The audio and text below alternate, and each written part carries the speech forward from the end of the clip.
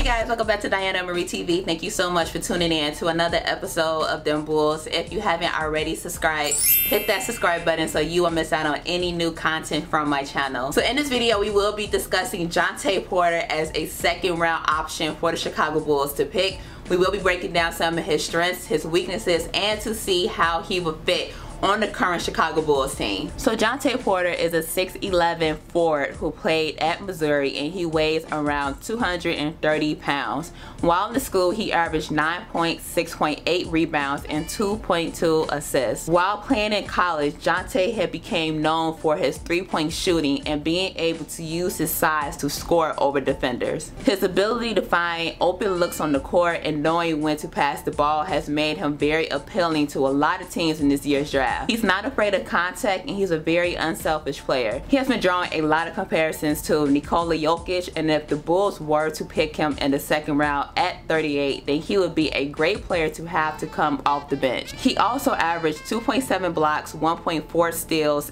and forced a lot of turnovers. Watching Jontay play in school, it was really evident that in every game he was working to improve on his jumper and making sure that he could score from anywhere on the court. Now, of course, when it comes to weaknesses, we have to discuss that Jontay Porter tore his ACL twice and had an MCL injury also. Jontay is not an explosive player and does not have the athleticism that makes him stand out, and I believe it's because of the injuries. If he didn't get injured, then his draft stock will probably be higher, but it would be a risk for the Bulls to pick him, or any team for that matter, because unfortunately it really looks like he's injury prone. But I think his playmaking ability and seeing how effective he is at scoring and being able to play him as a forward or even a center also makes him appealing, since he was able to do both in school. So that is it for this video. Make sure you guys leave your thoughts and opinions about Jontay Porter. Do you guys think it would be a risk if the Bulls did decide to pick him at number 38, even though he has had a lot of injuries?